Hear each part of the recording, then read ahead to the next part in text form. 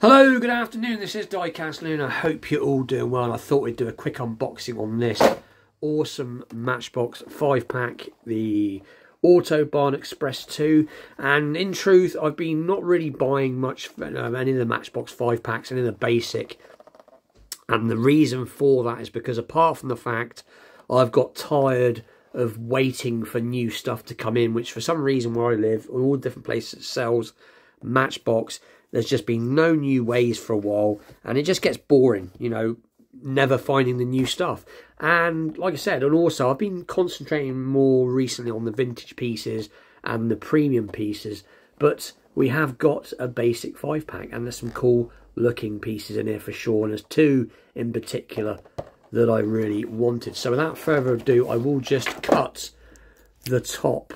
This is a trick I learned from Tyrone at building the Ultimate Matchbox car collection. If these scissors are actually going to be any good to cut the box, so just bear with me. We'll fast forward through this bit, but the reason for it is so you can do this and pull it straight out, and then you can always store the cars back in the packaging if you've got nowhere to package it. So the first car is a Jaguar.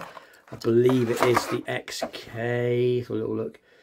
1954 Jaguar XK140 Roadster. So let's get some zoom on and take a look at the first car. So here it is in like a cream or an ivory, whatever colour you want to call it. But I have this in a few different colours, but it looks good in this. And there you go. Back is all done nicely. Tampo, or so I say printed in.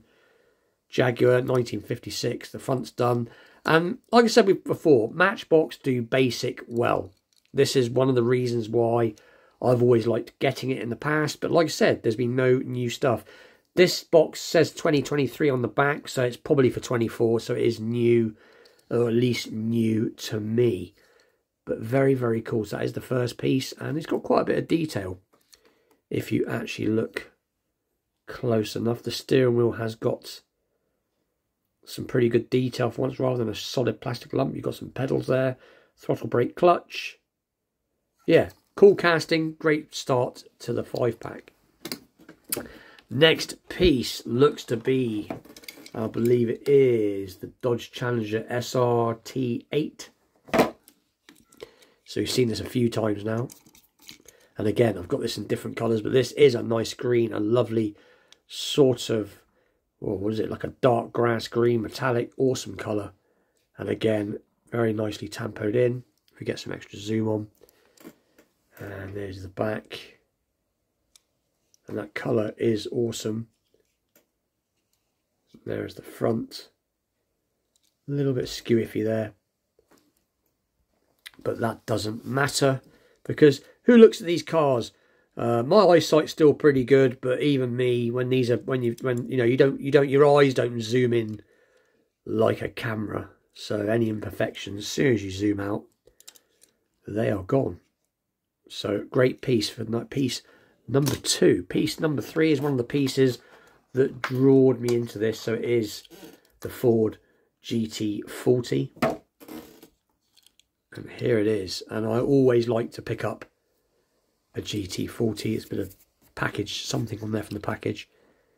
But it is in this very nice, again, a metallic blue of some sort.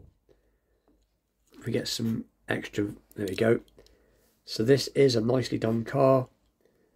So you've got the twin fuel tanks, it's painted in or tampoed on. You've got the lights done, GT40 on the front plate, which is cool.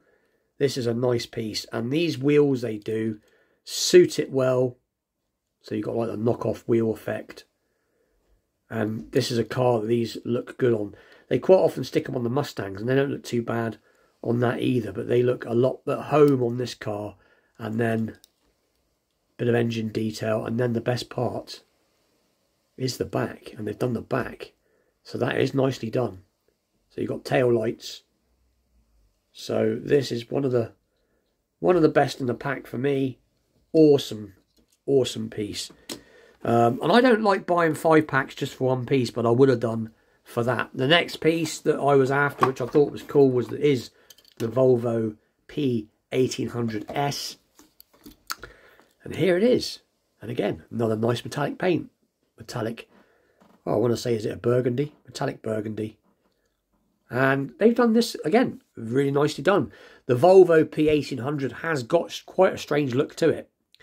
This car is from the 60s originally, and I think that made famous by the Saint with, I believe, I forgot his name now, is it Roger Moore? But there's the back. Volvo, got a little sign or a little badge there. The black lights are done quite nicely. Got these usual hubbed cap wheels that they do quite a good job on, which again are appropriate. There's the front, nicely done. So yeah, again, a nice casting. That is a raised lump in the casting, so that's pretty cool. Gives that badge an effect. So again, got a bit of a paint issue there though. A little bubble. Let's see if that's... it's hard. It's just a bit of a paint splodge. But again, like I said, I will not be looking at this in detail very often. And it wasn't expensive.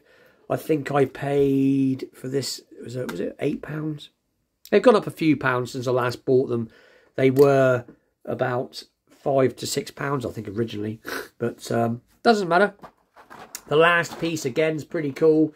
So it is a Subaru WRX Impreza 2007.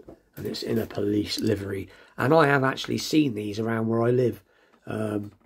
Maybe a little bit newer than this one, but they do use these around where we live. So you wouldn't really want one of these chasing you. They are quick cars. I've been lucky enough to drive one of these. I was actually going to buy one of these a while back, quite a few years ago now, and I never pulled the trigger on it. It was actually belonged to a friend of mine, and they are quite quick cars, especially when they've been hotted up. There you go. Got the police script, the Polizza. Is it down the side there, Polizza? Great big spoiler, and the spoiler's done very nice for a metal piece. Part of the casting is quite nicely done. This would look awesome if it had been finished off, but obviously, you know the way Matchbox and Hot Wheels do it. If a side detail, there's no lights. But so yeah, solid 5-pack for sure. 2 stars are in the middle, but a solid 5-pack where it's nice when you pick up a 5-pack. And you're not instantly going, well, I don't like that, I don't like that. They're a little bit off. Let's try that again. So, very cool.